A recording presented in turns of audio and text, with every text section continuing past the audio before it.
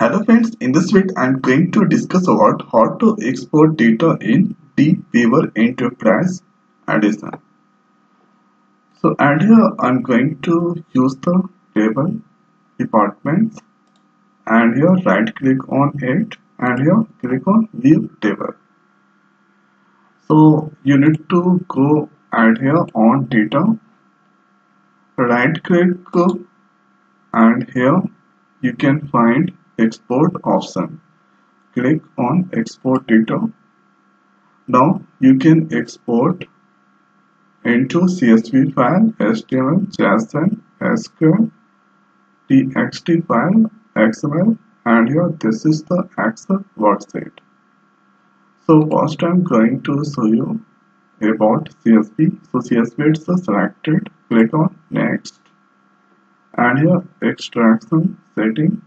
Open new connection. It's not required. Select row count, and here this all are not required. Now here file name CSV, file extension CSV, and no need to change anything.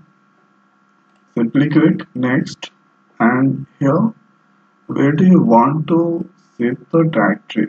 So I'm going to click, and here after desktop and inside Ruby, here file is there.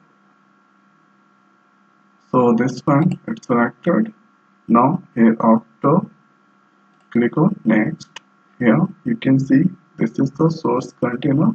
Here source, the table name department, and here this is the target table name. So if you want, here this is the location where I'm going to create the file. Now here this all detail you can see, and you have to click on start. So here that I just export today's date 5/5/2020, and here there is the CSV file extract export successfully. Now here after let's see and here exporting or text format. So text format that's selected. Next, no need to change anything, and here this is the location here. So this is the location, and here this is the file name department txt. Click on start. So right here text format file is.